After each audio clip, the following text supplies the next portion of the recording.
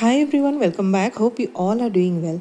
Today sharing a very unique, delicious and a super easy snack recipe that's beetroot seekh kabab with leftover beetroot curry that I have made the previous day. It's very healthy and tasty recipe which you can make and freeze, have it as a quick snack or carry it in your lunchbox. Hope you like this video. Keep watching.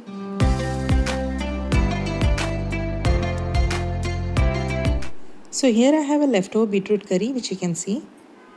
This I made using moong dal and some basic spices. Gonna use this curry now to make the seekh kababs. For that, into a heated pan, add in the curry. You can see it has a lot of moisture as I made a semi-dry gravy. So we're gonna saute this until all moisture gets evaporated. We can keep the flame on medium.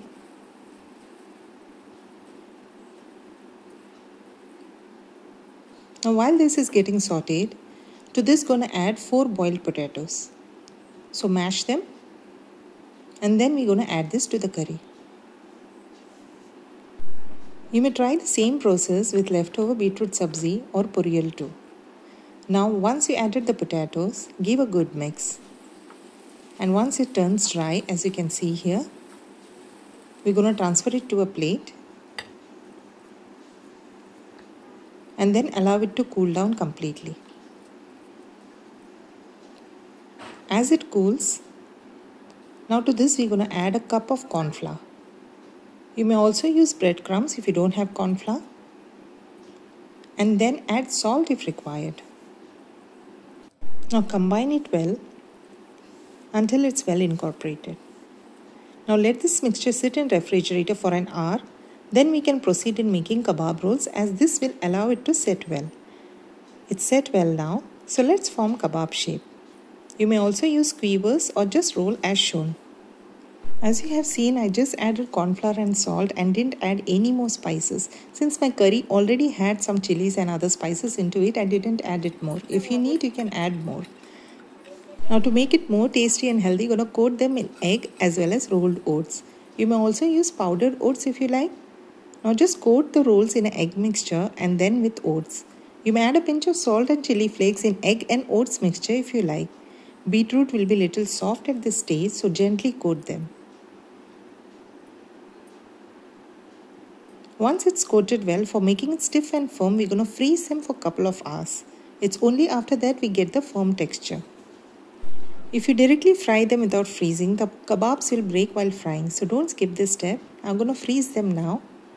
Now let me show you how to fry the kebabs. So here I'm going to shallow fry them. So these are the frozen kebabs as you can see here. So now into a heated pan I had added a little oil and then place the seekhs and you're going to fry them till they turn golden and crispy on all sides. As the mixture is already cooked from inside, we are just frying the outer layer which hardly takes 3 to 4 minutes.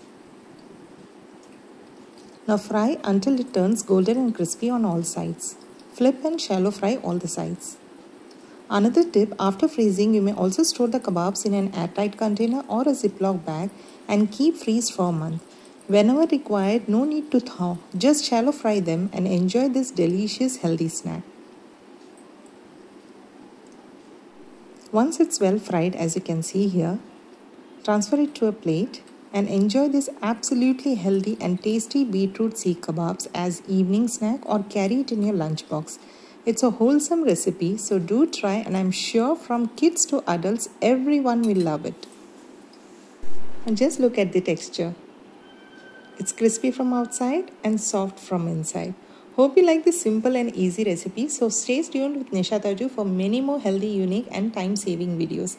Until then, take care of yourself. Assalamu alaikum. Thanks for watching. Happy cooking. Bye-bye.